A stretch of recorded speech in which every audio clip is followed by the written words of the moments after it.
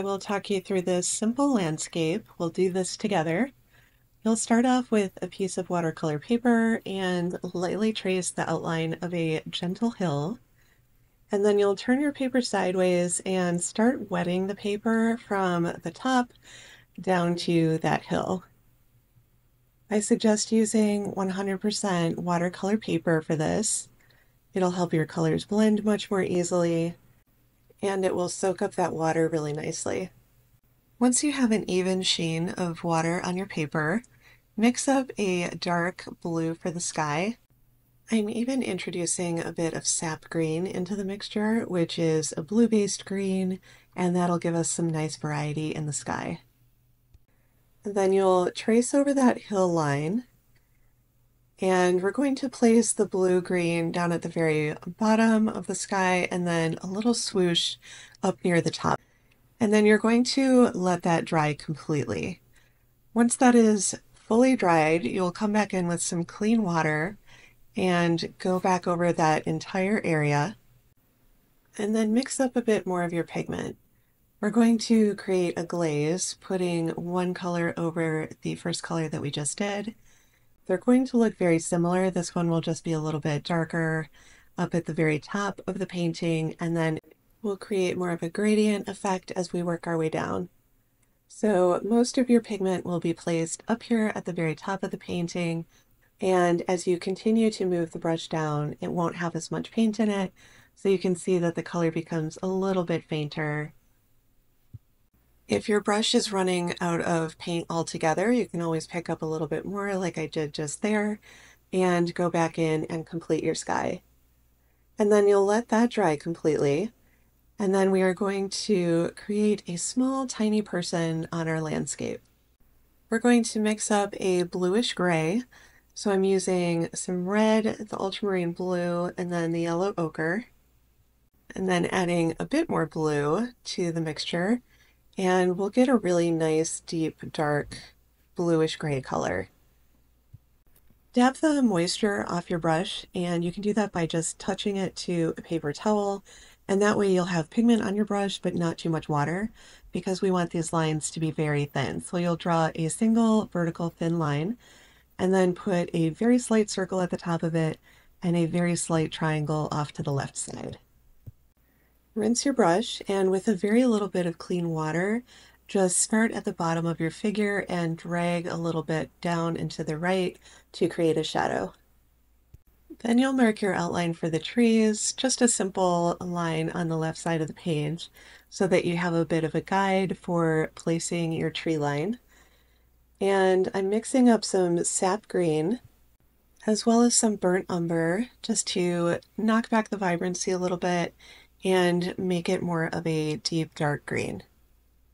And then you'll start by placing some vertical lines for your trees. These will be pretty abstract, so don't worry about making these look like perfect trees where you can see every branch and every trunk. You are basically going to be creating a mix of vertical lines, and then think of upside down V's for the branches on these trees.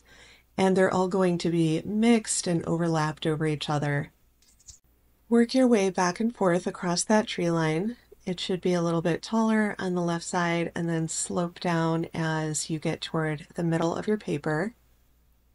And then as you're working through the tree line, you want to extend little vertical lines up here and there just to give the illusion of some of the trees being taller than the ones around it. I am using a size 0 Princeton snap brush here. It is very small and it has a very fine tapered point, which is great for this eensy-weensy detail.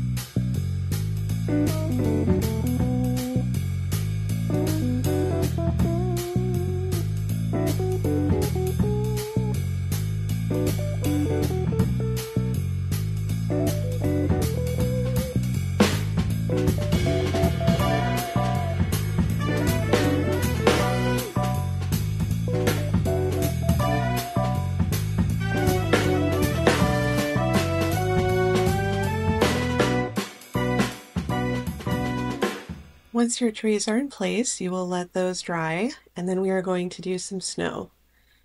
So there is white in this palette, but I wanted an even more opaque white, so I'm using this one by Holbein.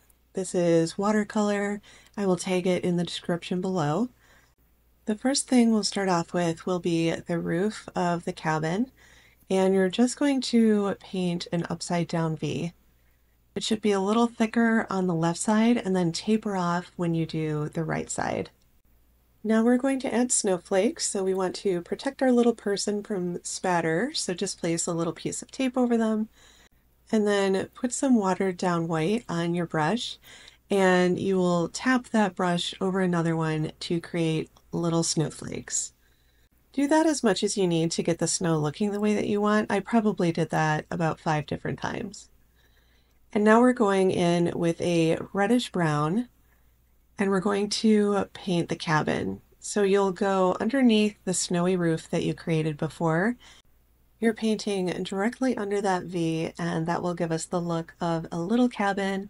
And the red is a complementary color to the green, so it helps it stand out a little bit, even though these are all pretty dark colors along this ridgeline. After that dries completely, come back in with a very little bit of white and just place a small vertical line. That will add a window to the cabin, and then you can remove the tape and your painting is complete.